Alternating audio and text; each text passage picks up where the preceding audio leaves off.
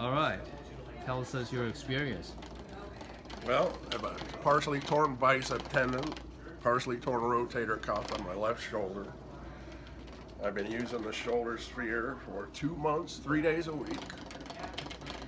And my pain is decreased by 80% at least.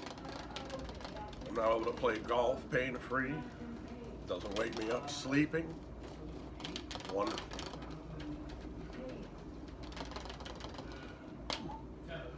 So what kind of workouts you go through? I've been doing the down here for about 30 seconds, 3 times.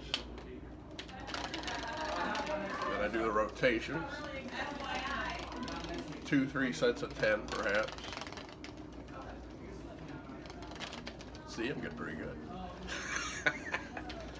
And then after some rest, which I liberally use, I've been going in and out of the hoop. A couple sets of 10. And that's it. No modalities, no massage, no laser, no infrared, no nothing. Just the shoulder sphere.